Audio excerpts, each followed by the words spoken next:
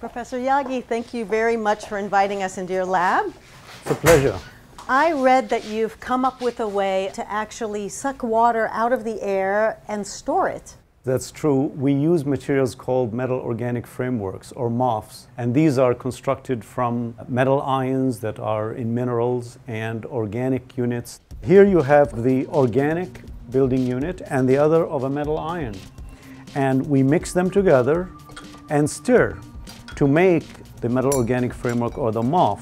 And once you remove the liquid, this is what you get, and this is the material that is the MOF.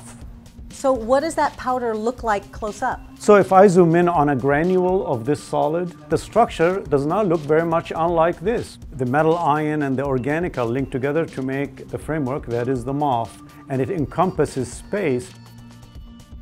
The liquid will bind to the framework, to the interior of the pores. 1/3 of the world population live in arid regions where water is scarce. But that air in those regions contains about 30% humidity. These materials can take up the water from that atmosphere, concentrate it, and deliver liquid water using nothing but sunlight and the MOF.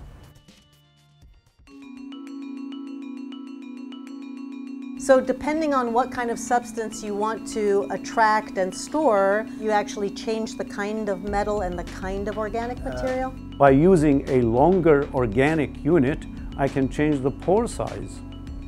By choosing a different metal, I can change the metal composition so that I can do a different kind of reactions, absorbing different kinds of gases. This MOF is a star for natural gas storage. And if you put this in a natural gas tank, you can store 3 times the amount of natural gas than without the MOF. The purple one is very interesting because it traps carbon dioxide from the atmosphere and also from emissions in power plants to prevent carbon dioxide from reaching the atmosphere. It seems like this has been a revolutionary invention that could change so much into the future. When I started doing this research in the early 90s, I was interested in the beauty of molecules. I was not necessarily interested in making the new materials going to solve the world's problems. For a lot of problems facing society, such as water, such as carbon dioxide, these are tremendous problems that are being investigated using MOFs worldwide. And what remains is really the wide-scale deployment of these to actually serve society.